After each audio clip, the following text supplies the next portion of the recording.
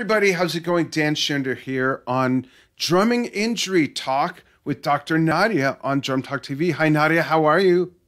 I'm good. How are you? Doing great. And this is brought to you, folks, by the MetaFlex Therapy Glove. Great for musicians if you have issues with arthritis, bursitis, circulation, grip strength, all kinds of things like that, carpal tunnel.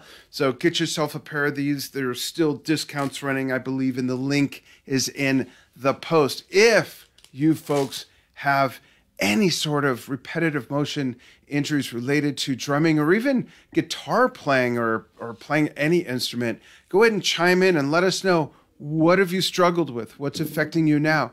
How have you gotten past something? How are you avoiding it? Because there's so many ways that you can do that. And we're going to talk about some of that stuff. When I look over here, I am not watching Mayberry. I'm watching your comments so that I can relay them to Nadia, and she'll see them on her side as well. So let us know where you're watching from and what issues you have. Have you talked to anyone recently, Nadia, since our last show, that have some interesting things going on with their hands, their shoulders, their back, their knees, anything at all, from their posture, hitting too hard, all the things we talk about on the show? Yeah, no, nothing that comes to mind is like something that really stood out. I was just at PASIC last week, as I was saying earlier. Had a few conversations with people about, I've had a little bit of this, a little bit of that. But largely the same kinds of things that we've always talked about, some trouble with the hands or some shoulder issues or some back pain, some things like that. But nothing super unique that I can think of at the moment that came up. Have you ever spoken to folks that are more on the drum corps side of things, that are carrying drums, but also are hitting a harder, tighter surface typically than most drummers that play drum set? Yeah, I haven't spoken to them specifically. My work has been largely focused on drum set.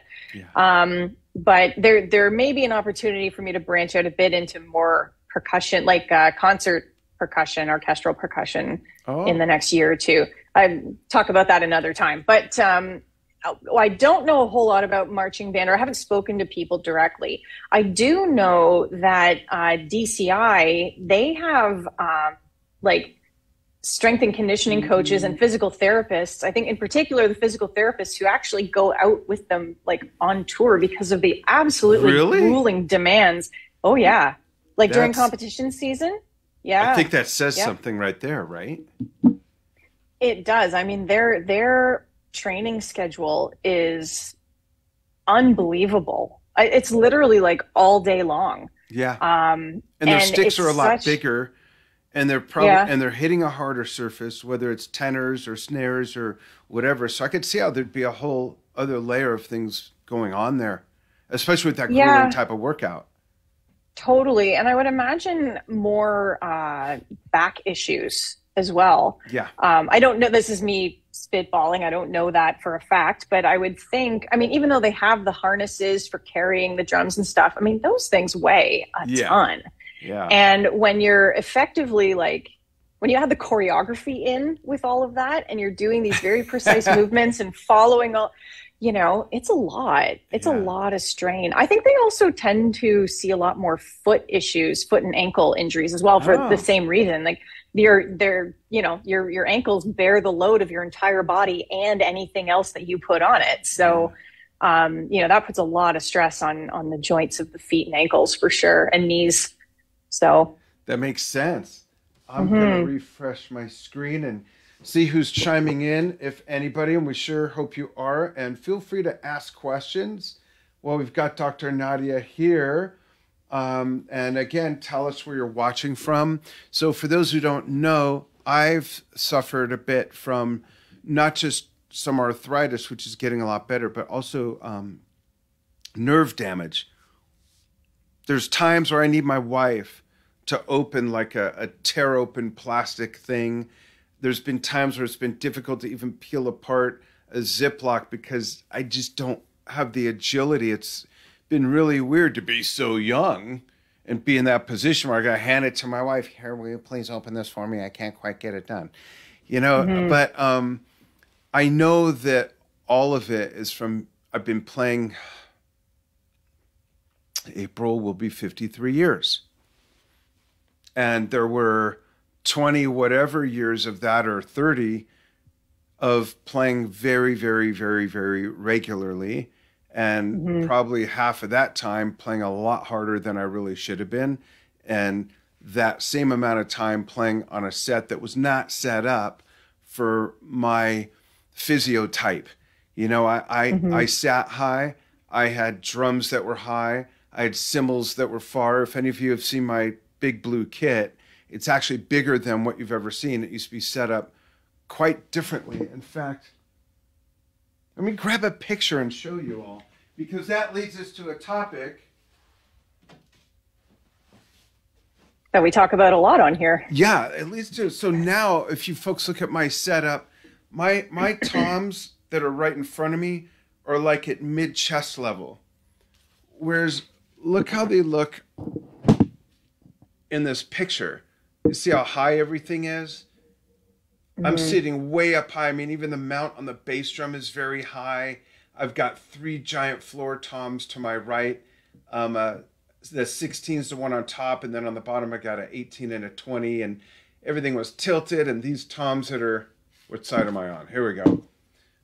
These toms here were quite high, going all the way around, and my snare drum Wow, was yeah. high and tilted. Just a whole different setup and a whole different ergonomics, and therefore a whole different way of playing. I haven't grown since then. I haven't shrunk either. Well, maybe a little bit, but I mean, my reach was not really, what's the word, suited for that setup. So a Mm-hmm. lot of injuries that Nadia's come across, and when we get comments on the show, a lot of times it comes down to things being set up too far, too high. And we talk about this all the time. The biggest, unless you're Rick Wakeman with his giant keyboard rig of 14 keyboards, the drums are the biggest piece of scenery on a set as far as the instruments. And sometimes for show, we put big chinas up here, or, you know, all these things so that from afar, it looks cool, but it's not always the healthiest thing to go from the snare to a china way up here and go, rah, rah, rah. You know, I probably shouldn't have been doing that to demonstrate it. And it has nothing to, it has little to do with how great a shape you're in. It's still the extension, the stretch, the Yeah. speed, and then you're impacting something. So talk about that, Nadia. There's a lot of different elements going into that. Yeah, and yes, you're right. It doesn't really matter how good of shape you're in.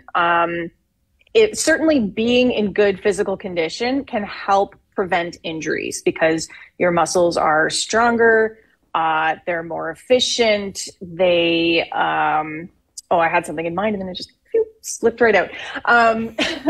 They can hold, they don't fatigue as quickly. That's what it is. They have better endurance. And so your postural muscles can do their job for a longer period of time, things like that. So it can certainly help reduce your risk of injury, but being, in great physical condition doesn't mean you'll never get an injury, especially if your drum set is set up like we talked about. Because you're right, when you're reaching to the extremes of your range of motion, that puts a lot of stress on your joints. And you're usually not doing it like that. Right, yes. You're not rapid. like gently dabbing the cymbal out there. Like you're smashing it. You're putting a lot of force through joints that are already in an extreme position that puts a lot of stress on them just by reaching. So that is a lot for those tissues to take. And over time, over time, it could be years before, it really becomes a problem. Yeah. But it does take a toll. And so certainly being in good physical condition will help. It might prolong that. It might keep it from being a problem for a longer period, but eventually it will catch up with you. And, we've talked before about the different drummers that Vinny Appice and Carmine Appice. I did say that is how they pronounce them differently. That's correct. Okay. Yeah. Yeah. So both of them had the same injury, the same shoulder, like rotator cuff issue. that they ended up having to have surgery for, and they attribute it to like having their cymbals way out here for so long, and they eventually, you know, brought everything in to put less strain on their joints. But yeah, I think it was Carmine described to me it actually like the shoulder blowing during a show. Yeah. Where it was like, I think he maybe wasn't in the middle of a drum solo, but it was definitely on stage. And it just whereas went Vinny limp, caught I his believe. earlier. Yeah. And just went, and he had to finish the show, but then like that was, you know, he needed surgery to fix it. Vinny caught his before it became that big of an issue. Yeah, so it certainly can catch up with you after a while. Definitely. And how much does or does not proper hydration feed into the likelihood of injuries? You know, if you're not hydrated and you're doing something athletic, this is basically what that is. Yeah. Oh, absolutely. It's definitely athletic. So hydration is very important, especially for, you know, keeping your fluids up, for your blood volume up, so that your heart doesn't have to work as hard to pump blood through your body, that sort of thing. So hydration, does it have a direct effect on injury? Probably not a direct, like the more water you drink, the less likely you are to get hurt, but it plays into your body's ability to meet physical demands. Okay. So when the demands on your tissues or your body are up here, but your capacity, or sorry, other way around, demands are here, but capacity is here, there's no issue. But as you fatigue, as you don't hydrate, as your, you know, other risk factors come into play, that gap between demands and capacity narrows until eventually you're meeting it. And then eventually demands exceed capacity. And that's when an injury happens. So yeah, hydration is certainly important for overall physiology in being able to play the instrument and meet those demands. Can you please tell, especially for the drummers out in Queens, that whiskey and bourbon is not considered hydration? It is not, unfortunately. Neither is beer. That's right. You know, a lot of people actually think it is. It's all water. It's not hydration if it's got alcohol in it. No, because it's any water that's in there is being counteracted by the effect of the alcohol. Yeah. And same with coffee, the caffeine in it is, you know. How about orange juice with the acidity? Same thing? It's probably, I don't think the acidity necessarily works against you. Generally speaking, when we talk about hydration, we are talking about water. Yeah. You know, now you can get hydration obviously from fruits and vegetables, like they have, you know, cucumbers, watermelon, apples, oranges. Yeah. But that's not enough, like for the amount that you'd have to eat in fruits and vegetables to get the hydration level that you actually need is not reasonable. So water is definitely the way to go. Great. Let's see if we've got any questions, suggestions, anything. Kevin, let me take this with me. Gotta get closer. So Kevin McGurvigan says Neil Peart and tendinitis, I believe, hitting the drums so damn hard. Yeah, he did have issues, and there's so many things that can come into play. What could contribute to tendinitis? Could it be all those things? Could it be how you play, how you grip? I'm sorry, how hard you play, how you grip, and how your setup is? Could it be a combination of all those things? Yeah, so tendinitis happens. Some of the risk factors are putting like high forces through those tendons. So that can be like really intense muscle contractions, also including the impact, not so much from the link between tendinitis and vibration isn't as strong, but the force of like having to resist or that impact and create the motion to generate that impact is high force. And so that's putting a lot of force through your tendons, which can cause strain on them.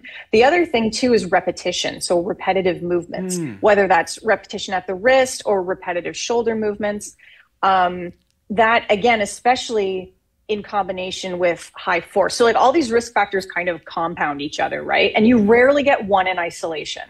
Right. You're almost always getting like high force with a weird posture or repeatedly moving into awkward postures or something like that. They're almost always combined. But repetition is definitely an issue. Those repetitive motions I mean, your body is so streamlined. Everything is sort of like in its place and has a very narrow margin of where it can move. And so if you're moving your arm, the arm is a good example for bicep tendinitis. It starts to rub against the bones that meet up in your shoulder, and it can create the friction in there, can create inflammation. You can start getting fraying tendons. Wow. And then high force can contribute to issues of inflammation and irritation in the tendon as well. Interesting. And is repetitive motion injuries repetitive motion, or how do I ask this? Or if repetitive motion A is more constant versus that same amount of repetitive motion mixed in with other repetitive motion, does that break up the likelihood or not? Is it, if it's present, it's makes you susceptible just as much? I mean, certainly if it's present, it makes you susceptible. But the amount of rest that you're incorporating in there can help offset the effects and of rest could all even these be a things, different really. motion in different percentages Rest can mixed even in. absolutely. Now, if you're if you're doing this wrist motion and you switch to this wrist motion, you're still straining the wrist. Yeah. So it's probably not going to have as much of an effect. But if you're working on your hands, like your rudiments and whatever, and then you switch to doing that with footwork, you're still playing, but your hands are getting a rest while your feet are working, and vice versa. And then, having enough time completely off the kit every day is important to give your muscles a complete rest from doing that particular motion and give them time to recover as well. Very cool. Thank you. And I don't know how well you folks can hear when I pull back. My wife keeps saying, no farther. I can still hear you, really. No farther.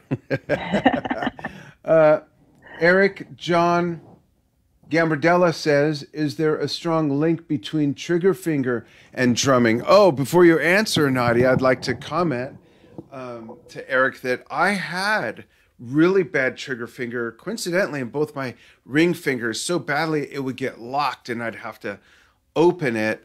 And my doctor said, I know, Nadia, you know what causes it, that it was from nodules on the tendons. And whether or not that was from drumming or diet, I don't know, or some people being more susceptible to it. But what is your answer to Eric's question about trigger finger being tied to drumming, possibly? So I haven't come across that in my work. The two biggest injuries that were reported were tendinitis and carpal tunnel syndrome. And for those who don't know, Nadia's done a lot of research on this for about 4 years now. A lot of people participating in, questionnaires and very extensive research. So it's not like she's worked with 5 drummers to see what's wrong with them. It's been more like 500 or 600. Yeah, the survey where I got this data that I was just talking about had 830. Wow. Actually, it was over 850, but only 830 were usable. Yeah. Some were like high half finished ratio, though. Oh, that's a huge response. So yeah, I was really happy with that.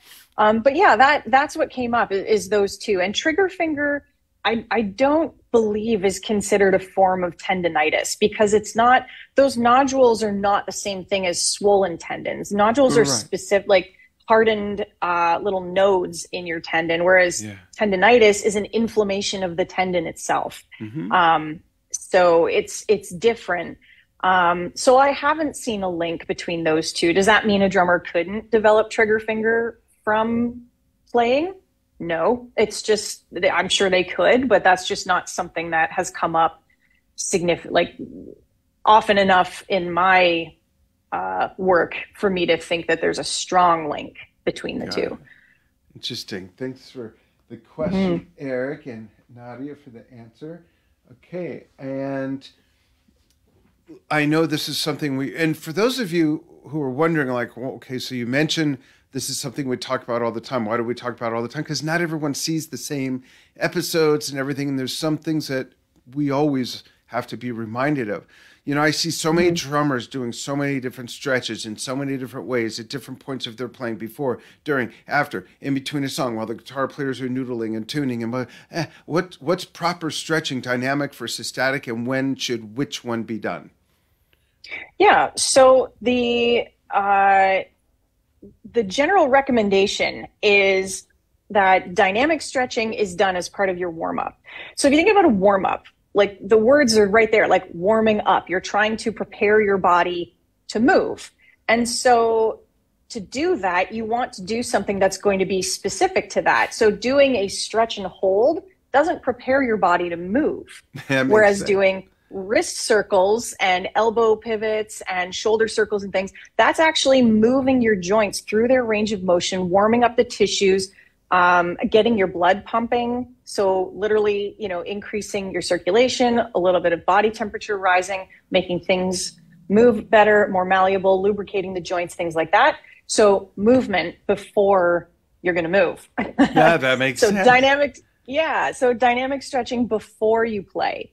During a show, anytime you can shake something out, do a couple rotations, whatever it is through the show, will help you offset some of the effects of those repetitive movements and postures and things like that. So those are always a good thing. And then after the show or rehearsal, because you should be warming up for rehearsals too. After the playing session is when you want to do your static stretching. So you finish playing, you walk around for a bit to bring your heart rate down, regulate your breathing again. And then that's when you want to do those stretch and hold. And you want to hold the stretches for at least 30 seconds per position, preferably even up to 60 for your major muscle groups. Yeah. Wow. So that helps, again, with cooling down. But at that point, your muscles and tendons and ligaments are all warm from having moved. So they're most receptive to actually stretching at that point. And so that's when you might get some gains in your flexibility and range of motion by doing those stretch and hold. So that's dynamic stretching to warm up and static stretching to cool down. Yeah, the easy way to remember that is dynamic to go and static to stop. That's all, right? Exactly. Yeah, that's how they work. Cool. Mm-hmm. Any more questions for anybody? And in the meantime, can you talk about anything you're working on now? Yeah. So we still have the energy expenditure and heart rate study during live performances. So I actually just had data collection last night. This was a fun one because it was Chuck Como from Simple Plan. Cool. And he did the study 4 years ago. He was actually one of the first people I had in. Oh, wow. Yeah, we did 2 data collections when he was out on Warp Tour. The last year they ran it as like a full North American tour. And so we got his numbers, and then he actually was in Windsor for a show last night. So he, offered to do it again. And so we thought it'd be fun to see, what's changed in 4 years. So that's fun. Got that one still going. Good. And some stuff in the lab. So still looking at vibration exposure during playing to see how it compares to the industrial standards for exposure in the workplace. And then the drum instructor interview study is the one I'm probably working the most on right now. How's that going? What are you finding? Anything so far enough to report on as far as a ratio of how many instructors? I have a feeling I know what the outcome's going to be, but about how many instructors do or don't teach their students these things, and the why for either one? Yeah, so I actually...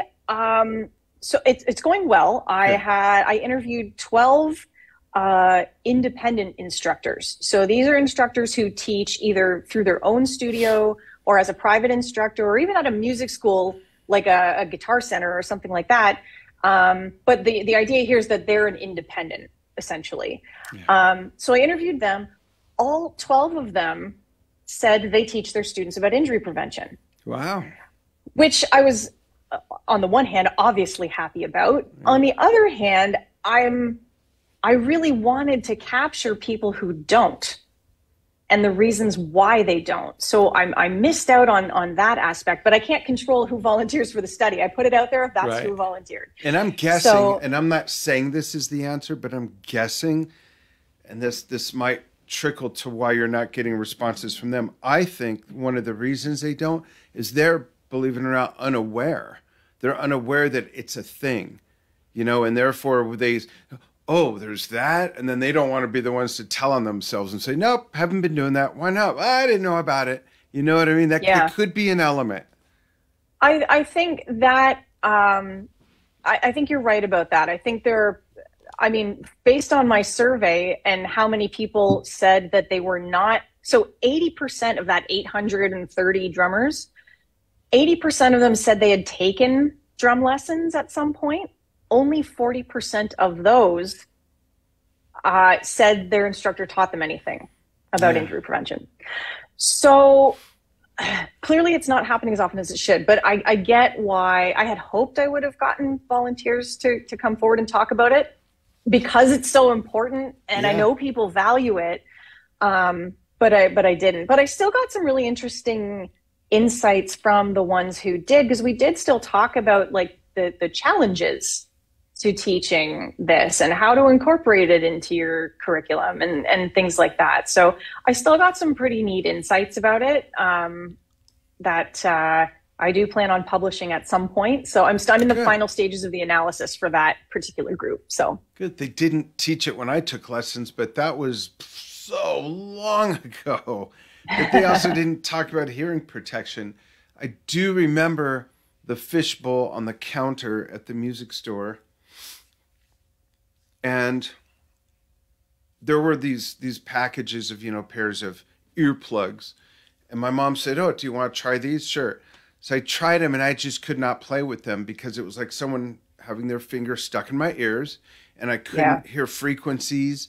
I couldn't tell dynamics as much. So I stopped using them. And I've never used them, and consequently, my hearing's not that great. And I remember when I used to do a lot of session work in the 80s and 90s, when I was in the studio, I'd have to have one ear slightly peeled off, just enough to where it wouldn't bleed into the microphones enough, because there was something almost like claustrophobic about it. And no matter how well the mix was in my headphones, I had to hear the sound in the room. Then I had a student a few years ago who I could not believe how hard he was playing. He was like 9 years old, really just smashing stuff. And he was wearing the they look like they're for the firing range, and maybe they are. I said, let me see those. And I put him on, and I said, and I told the dad, I said, is it okay if he plays for just like 20 seconds? Yeah, sure. He played, and first of all, he couldn't believe how loud everything was.